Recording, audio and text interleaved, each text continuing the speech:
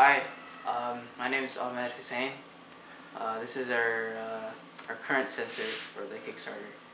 It's Arduino controlled, and it uses a Hall sensor and a toroid to measure the current. So let's show you how we do it. So here's the prompt showing the values that we're returning right now.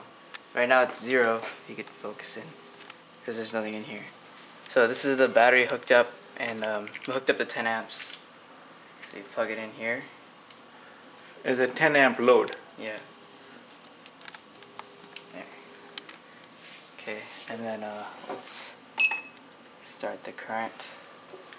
And you can see here it's going up to like about 10 amps, and then if you go down here, look on the computer screen, it's going to 10 amps. So it's close to probably like a tenth of an amp in accuracy. And it was non-invasive. You didn't have to. Yeah, I didn't have to touch anything, mess with the circuit at all.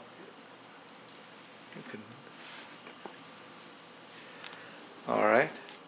Can you show it hooked up to a phone? Sure. So let's stop the current. Disconnect. Okay.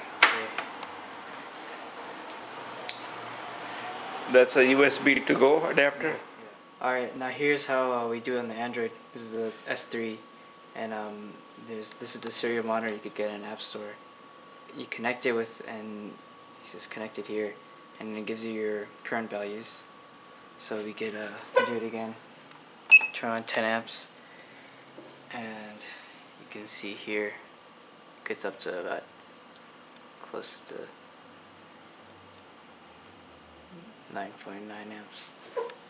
Yeah. Okay, now we installed it inside the battery bag and wired it up to here.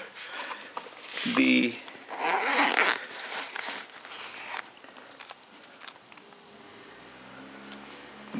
sensor is inside the battery bag next to the battery right here,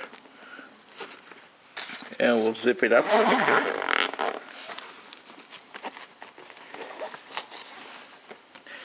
And then the wire leads back to the cell phone, and right now it's showing 0. So we'll just run the bike a little bit. It's got a front wheel drive. Do it again.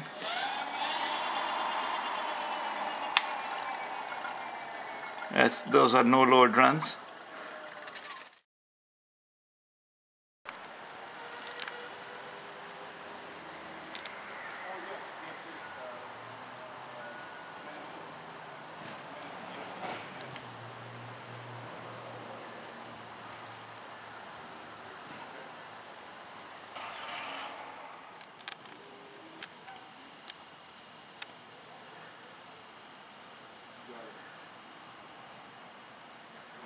.30 amps peak run.